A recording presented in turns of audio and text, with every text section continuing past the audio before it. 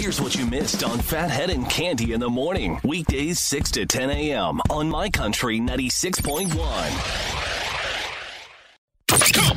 It's the bald and the beautiful.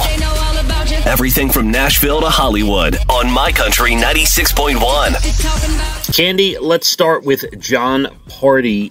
His wife, for Christmas, would like a they Highland... just got married. Isn't that true? They just got married. All right. They pushed it off. They've been together a little while. They had to push it off a few times. They just got married. She would like a Highland Cow for Christmas, Cande. That's a big old boy, or are they girls? I don't even know. I don't know. I don't know if it's boy, girl. Could it be both? I have no idea. But the Highland Cow is a gigantic steer-looking cow with like long horns, very fluffy, and a lot of hair, Cande. There's actually 2 of them at Rocking Horse Ranch, the place I love. Cande. I wonder why someone would want one. Oh, they're gigantic, and they smell, and they lay around, but I guess they're friendly. Let me tell you, I was watching Dr. Pol yesterday. Mm-hmm. Unbelievable what that man does. Unbelievable what these cows go through, is all I'm going to say. Unbelievable what his forearm goes through, Cande. Unbelievable. Unbelievable. Maybe that's why I have a headache. I can't get the images out. Someone get me a plastic bag. This calf's about to be born. Unbelievable. I know. He is something. Sorry to distract you. He is something. But John Pardi says if he gets the Highland Cow, then he's been researching. He's got to get a friend for it, like a goat or a donkey or something, and it needs a big pen and a lot of water and all this other stuff. So the ones at Rocking Horse are called Bonnie and Clyde, and they're wonderful. Huge. Yes. Yeah. People Magazine has named Dr. Fauci, Selena Gomez, Regina King, and George Clooney the People of the Year. They'll each get their own magazine cover. Wow. How come so many? And how come Selena Gomez? I don't know. Maybe she's got a good story. I don't know. But she is one of them. Entertainment Weekly rated their top shows of 2020. Number 1 was a show I binge-watched, the prequel to Breaking Bad, Better Call Saul, Cande. You on the pulse of society, my friend. On the pulse. I really am, and I'm only 5 episodes away from finishing Dexter. Do you think you're going to get an award for that? I You say it like you're doing it. It's worthy of an award. I say it like someone is direct depositing money into my bank account, right? Honestly. I know. It's very sad, Cande. Very sad. And then you are winning the binge watcher prize this year.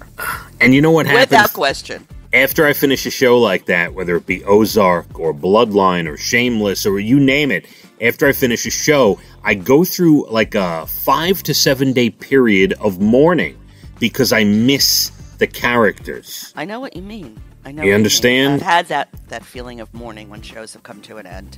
Absolutely. And I Love sit on in the my Spectrum. I was like, no, please.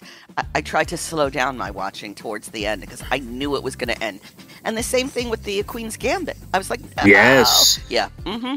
Do you sit in your rocker like I do, saying out loud to yourself, I don't know if I'll ever be able to find a cast like this ever again? I do that, Cande. Why didn't they do more? I don't know that I could. Am I going to have to rewatch it now because it was so good? Yeah. I feel you. I feel your pain, Binger. Thank you.